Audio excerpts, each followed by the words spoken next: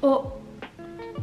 Hi guys, what's up? Natasha here, welcome back to my channel. I need to figure out a different intro. I'm so used to doing this, but I think every video it's just getting bigger and bigger, and I don't know what that's about. As you can tell by the title, we are gonna be cooking some shrimp tacos. I'm so hungry, I haven't eaten. It is 1:30. If you've been following me on YouTube for a while, you know I love to cook. I do what I eat in a day, so I'll link some of them down below. We typically cook every single meal unless we're eating out with friends or whatever. But for the past 3 or 4 months, I think I've made maybe a total of 5 meals because I sold my soul to Erewhon and I've been eating there twice a day. So I woke up and decided that I really just wanted to cook something today, and I was in the mood for shrimp tacos, which is one of my all-time favorite meals.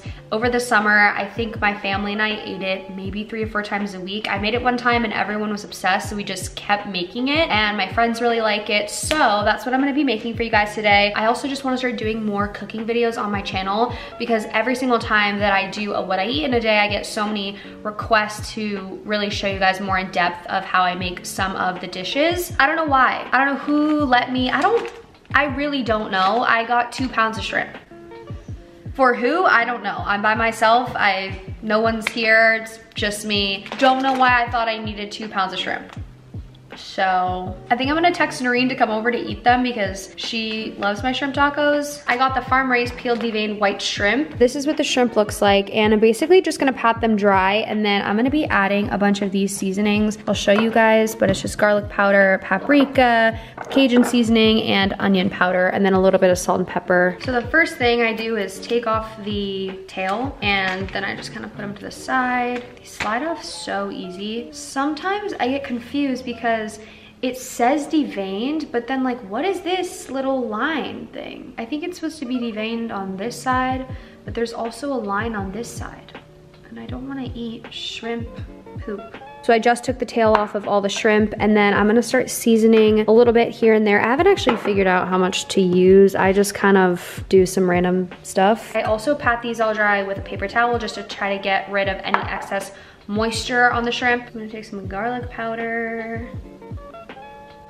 This is onion powder. Guys, I really don't know, like, I don't know. Paprika, I like to put a lot of paprika. Oh, I'm gonna put a little bit of Cajun. Then I'm just gonna take Himalayan salt and salt this a bunch. Now I'm just gonna mix them all up together. So this is what all the shrimp looks like after I combined all the seasonings and mixed it up. Now I'm just going to cover this, put this in the fridge for probably 15 minutes while I make the guac, and then when I'm ready to come and cook this, I'll bring it back out. For the guac, I like to keep it super simple. I just do 2 ripe avocados, a lot of lemon juice, and then salt, garlic powder, onion powder, crushed red pepper. You can also just get the packets at the grocery store and add them to your mashed avocado, but I don't have any right now, so this is what I'm gonna do. I have a bad track record for somehow picking rotten avocados. I try my best every single time and I always just get bad ones, so let's see. She's cute. So I just scoop out everything in the avocado and put it in a little bowl. I feel like I'm saying stuff that's very self-explanatory, but just in case. These are pretty ripe, so it's not that difficult.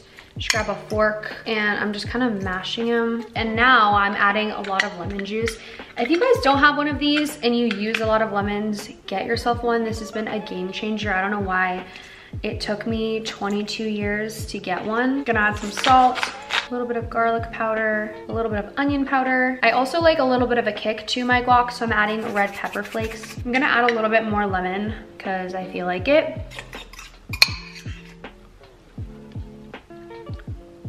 Ooh, ooh. This is what the guac looks like. It's super yummy, super lemony, and then has a little bit of a kick from the red pepper flakes. I did this off camera, but I just chopped some tomatoes, and I'm about to chop some cilantro just to top on the tacos.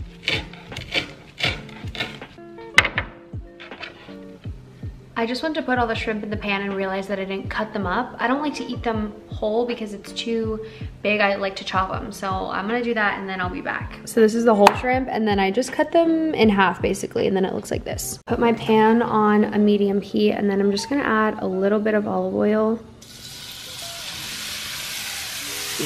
I'm just gonna let this sit for a couple of minutes and just kind of stir it up whenever I see that the shrimp starts to get a little pink. We have the guac, tomatoes, cilantro. This is just pre-made mild salsa from Whole Foods. And then instead of tortillas, I like to use jicama wraps. They're just super crunchy, and I like using them instead of regular tortillas. This is what it all looks like when it's done. I'm really excited. This looks so bomb. Taste tester.